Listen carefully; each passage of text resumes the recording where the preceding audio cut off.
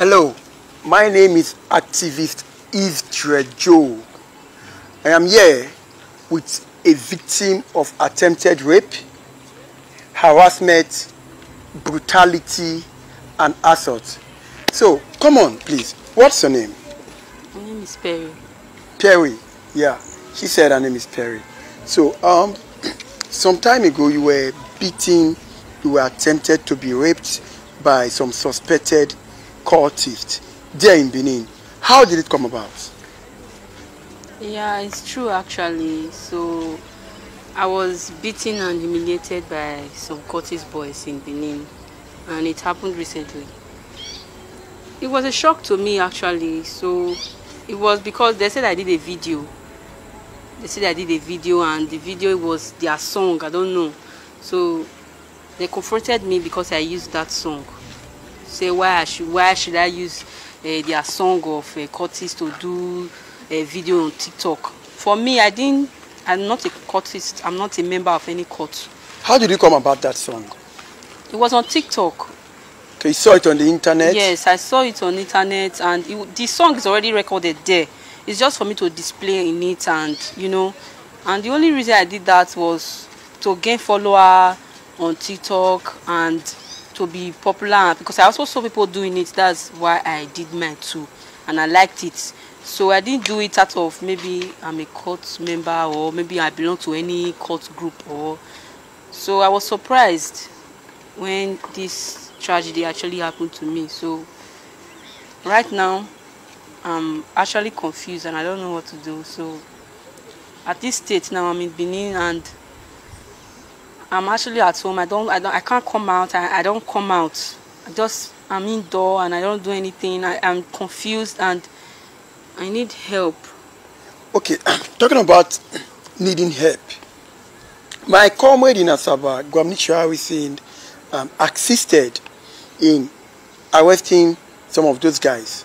We took up the issue too. We wrote to Zone 5, and Zone 5 minuted that the issue be investigated by the OC Anti-Kidnap State CID Benin.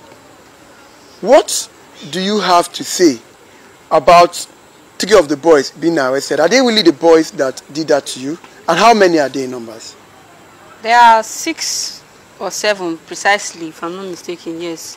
And those boys that they caught in state now, they are the boys that did the same thing to me. Where did they pick you from? They picked me from a bar named Polingo. In Benin? Yes, in Benin, yes. They so picked me from a bar. Where did they take you to? So they took me to a sharp corner first of all.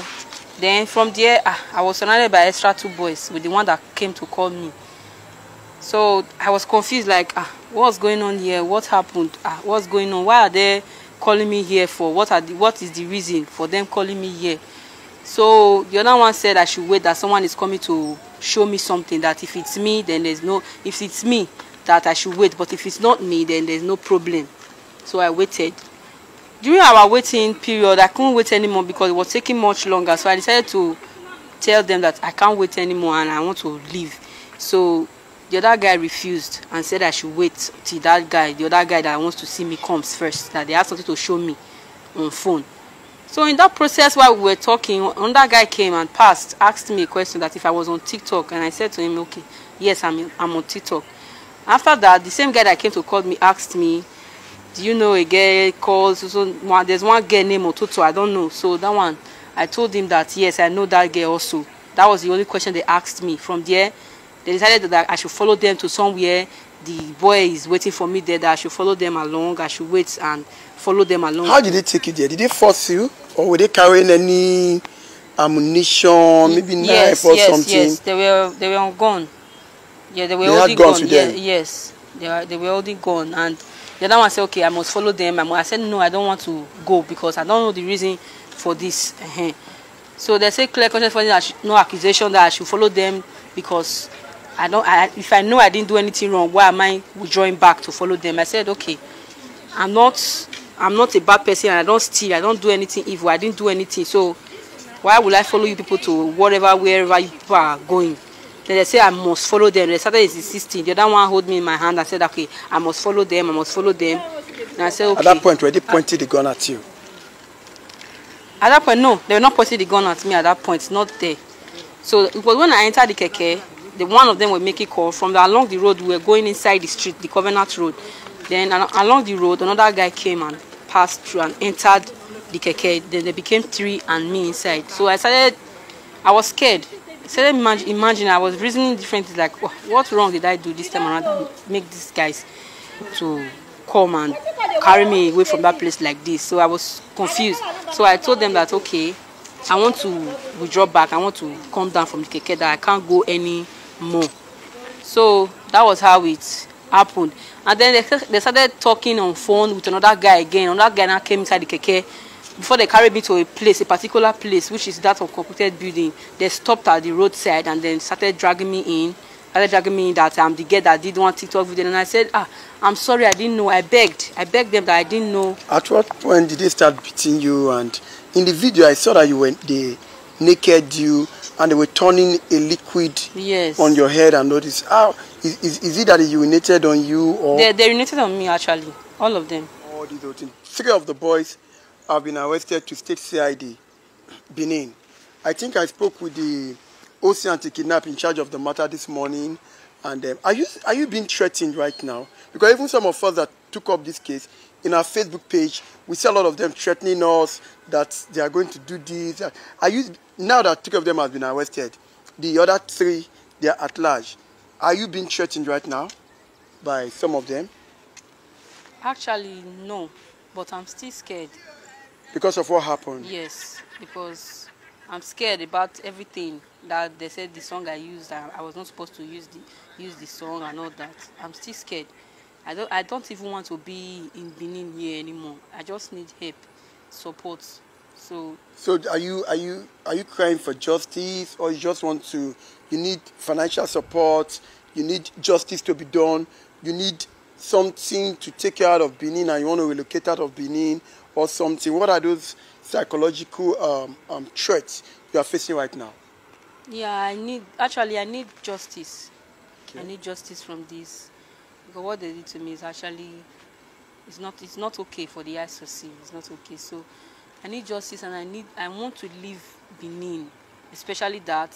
I need justice, and I just need help. Because right now I don't even know what to do anymore. So I don't know what to do anymore. It's okay. Did he really rape you? Actually, they didn't rape me, but they beat me to the extent that I even fainted there. Yes, they beat me very mercilessly. They treated me like I was not even a human. So how did you escape out of that place? After they were done beating me and all that, so they saw me, I was getting unconscious because they were already attempting to kill me. Even one of them brought out gun. Already. That they were saying, I saw the gun. The one that brought out gun from his bag, his brown bag that he was holding, he brought out the gun and they said, okay, they should just shoot me and then. But I just said, I was begging them. I just told them that they should just take me as their sister. That they should pity me, my mom, my parents, my family, that they shouldn't kill me. I was begging for my life at that point. So they were beating me still, pouring sorts of, I don't even know. So I was begging for my life. So after then, confusion came and one of them said, okay, they shouldn't shoot me. The rest were assisting. One of them said no. The rest were insisting that they should shoot you? Yes, they should shoot me there and then leave me and then they walk away. But one of them said he's not among that stuff, that he doesn't want to interfere in such. So he left. When he left, they started leaving one by one and then they left me there unconscious because they were already seeing I was already unconscious there on the ground. Where they actually naked me, where they were beating me, I was unconscious already. So that was how the confusion came between them and then they left. So how did you got clothes and those things? Did they take your phone? Actually, my phone, no. Because I was not carrying my phone that day.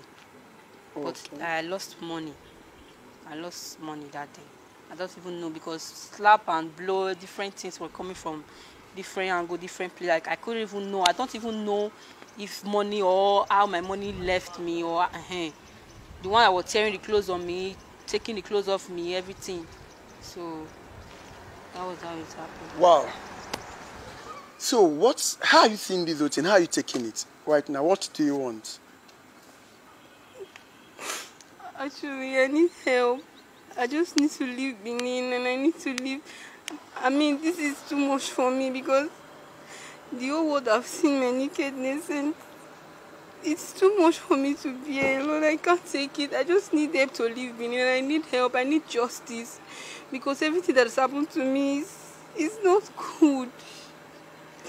It's okay. It's okay. Perry, and we want to assure you that justice will be done.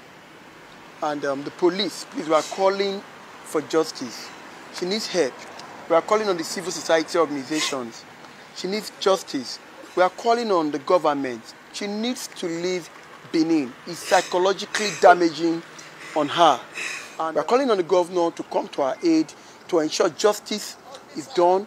And this girl is empowered to leave that environment because it's psychologically damaging for her to be in the same environment where she was tortured almost to death because of what happened. We're also calling on the governor of Delta State, Senator Dr. Ifeanyi Okowa. She is a Deltan living in Edo State. She needs every support we can give to her. So thank you very much. And also, the police should not compromise this matter. Because, of course, I've been in touch with the OC Anti-Kidnap Edo State handling this matter, and he has promised that the issue will be charged to court and they will be made to face the consequences of the law. So I remember my humble self activist is Joe speaking with the victim of this of torture. Thank you very much.